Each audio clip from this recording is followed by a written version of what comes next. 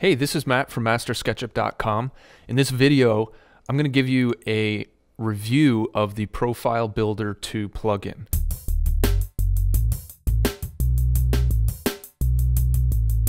So I'm going to just run through this real quick on some of the main features of the plugin. Then we're going to dive a little bit deeper into some of the specific functions of the plugin. So at its core, Profile Builder allows you to extrude profiles throughout your model. So with this main tool here, you select a profile and you click the build tool. Let me just delete this here and click build, and you just click through your model to create these groups automatically. And you'll notice that the profiles get mitered automatically at inside corners, outside corners, and it's just a really quick way to extrude these profiles throughout your model. Now it comes with a library of various profile members that you can download for free and use in your model. You can also create your own custom profiles. So we'll dive into that a little bit later on. So in addition to being able to create individual profiles and extrude those through your model, you also get the assembler tool. So if I close the Profile Builder tool and open the assembler tool, this is the kind of thing you can create with assemblers. So imagine, if you were to create this crown molding buildup using the Profile Builder tool, you'd have to do each one of these individually. So you'd have to extrude these 4 different profiles. With the assembler tool, you can actually do this all in one shot. I just selected this crown build-up assembly that I created, clicked the build assembly tool, and just using the inference system built into SketchUp, I can create 4 of these profiles all at once, and again, automatically mitering and doing the inside-outside corners.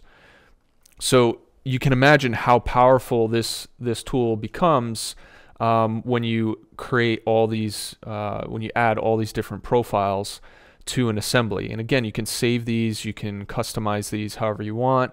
There is a small library available for free that you can download as well. Now, that's not the only thing you can do in Assembler. When you add profiles with components, you can create really complex assemblies. So you have these 2 tabs here. So in addition to just profiles that get extruded along the path, you can also add component arrays. So let me open up an example here. So the railing, so that's this assembly right here. So this has a bottom rail, the top rail. So those are the two objects that are extruded along the path that you're creating. But then in addition to that, there are a number of components that get inserted along the path at a specified interval. So we have the end post, the spindle, the different balusters, and so let me show you what that looks like. So if I click the build tool and you just click along, and every time I click, it gets treated as a junction, so inserts that post wherever I click. So you can customize these however you want. You can see the number of different settings that you can specify. You can have infill, you can have the component inserted at the start, at the end, at the junctions, define the different setbacks. I'm not going to go into too much detail on how to configure these. That's probably going to be another video. And you can also, when you create an assembly that's not restricted to a specific plane, to a single plane, you can create things like stairs. So if I click the build tool, and you can kind of see how it's extruded and how it inserts those components depending on the the height that I move my mouse to. And then you just click escape to end.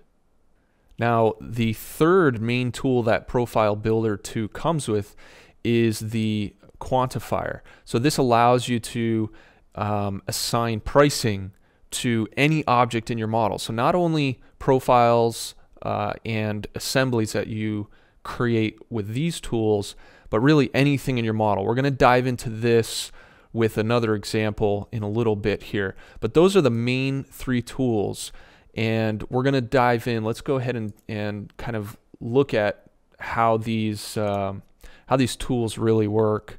So the thing I really like about Profile Builder is you can use it right out of the box really easily.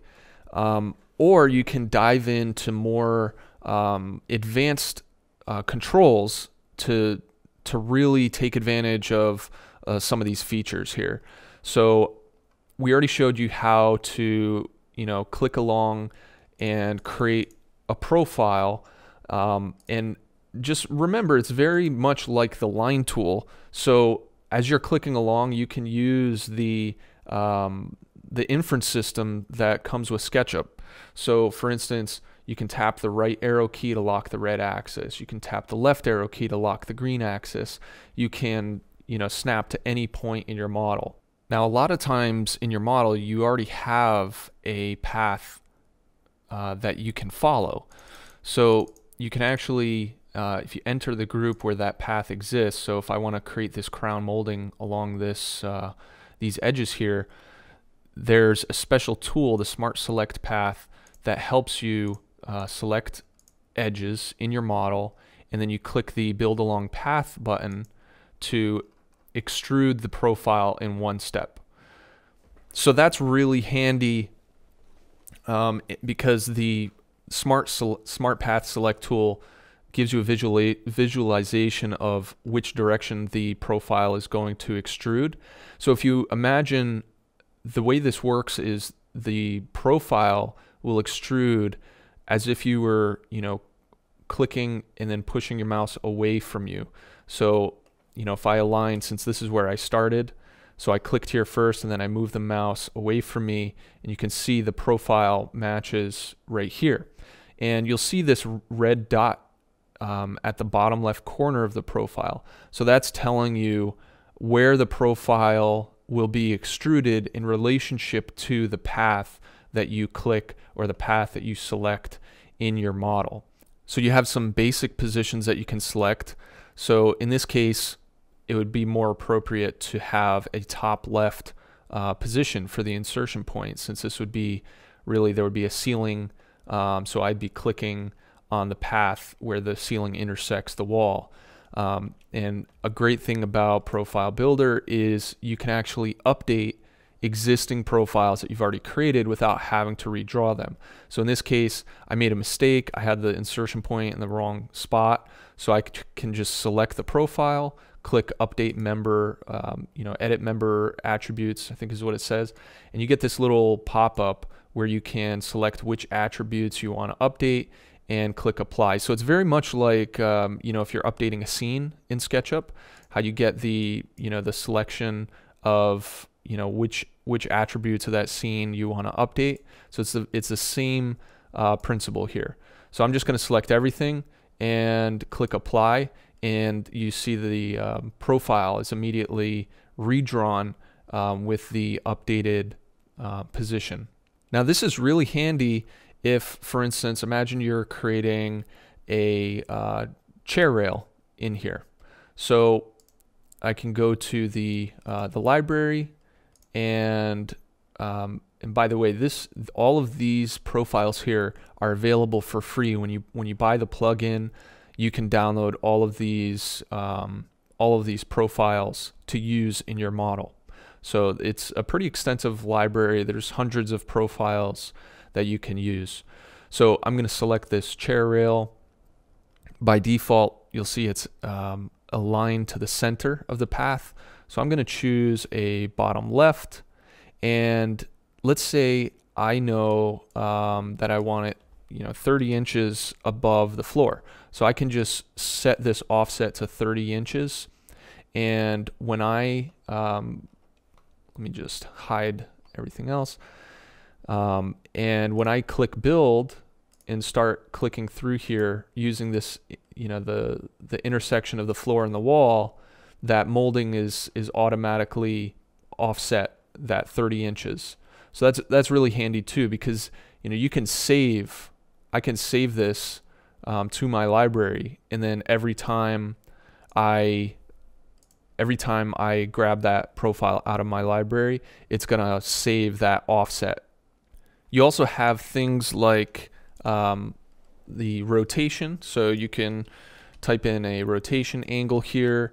You can mirror the profile, so sometimes it might extrude differently than what you expect, and you can just mirror it and update it to be proper. The dimensions of the profile are shown here as well. I find this to be really helpful for just straight lumber. So the profile builder plugin is not limited to moldings. It's literally anything, any type of profile that you want to extrude. So there's a number of different libraries on the profile builder website that you can download, and a quick link to that is actually right here. If you click that link, that'll bring you to the website where you can download the different profiles. So the dimensions here, if you break the aspect ratio, the link between those two there. So I could come in here and update this and it'll change that. I find the only time I really do this is if it is a square profile, but it is useful if you want to scale up an entire profile. You can have that link remain and type in a number, and then this number will change as well.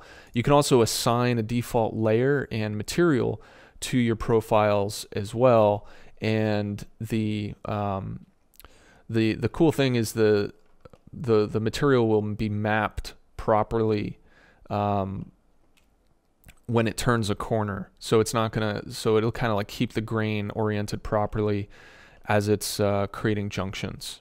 So in addition to being able to extrude a profile along a path or along an existing path, you can also create single kind of turned revolutions of the profile. So you're revolving the profile around a circle, and you can also stamp a single profile in there if you wanted to do that.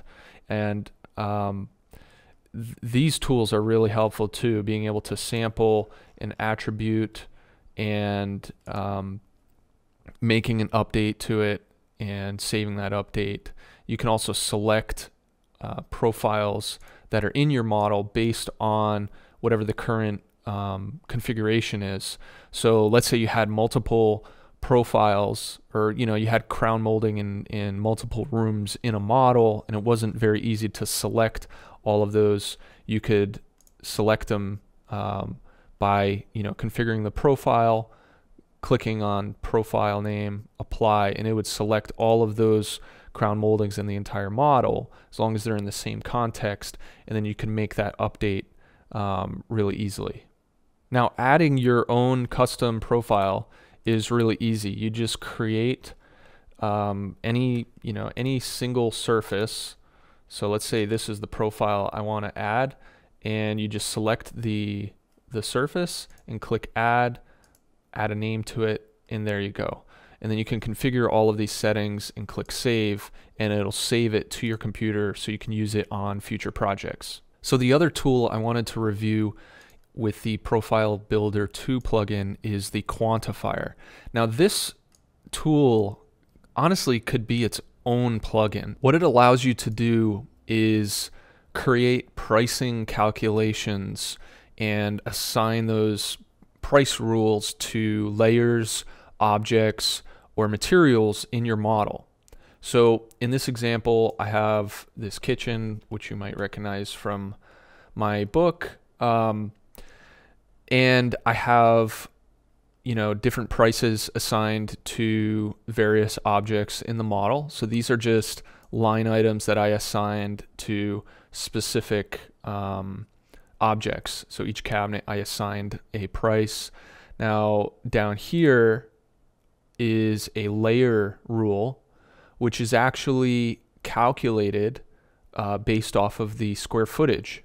So it actually pulls the square footage from any object that's assigned to the layer for countertops.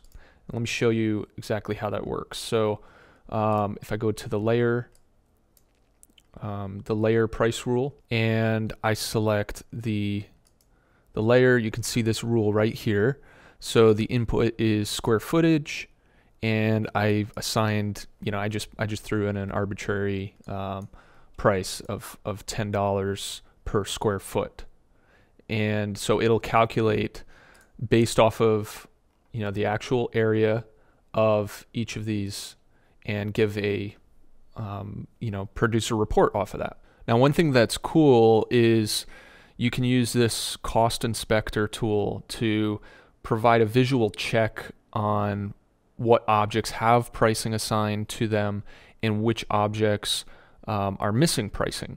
So the objects outlined in green show that there is a price rule that's applicable to it.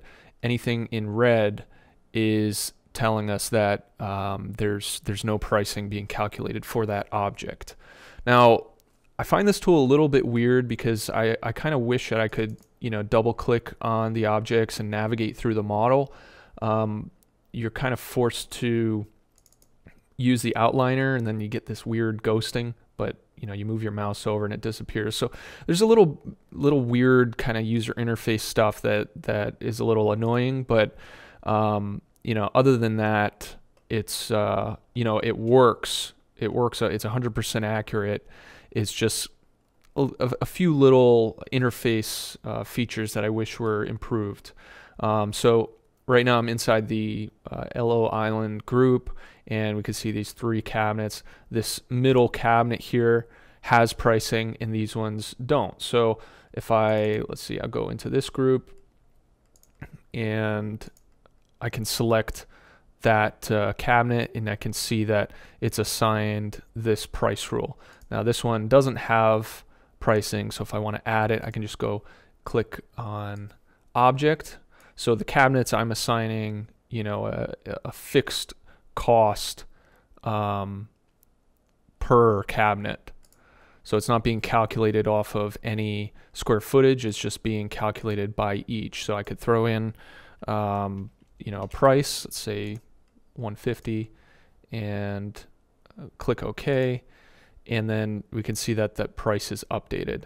So you have to click on it again in order for the price to update. Another little small kind of annoyance there, and you have to kind of reload the cost inspector in order for the colors to update as well. So again, I feel like the quantifier could be improved a little bit. I'd also like to see kind of just like a master overview of all of the price rules instead of having to dig in and select them individually.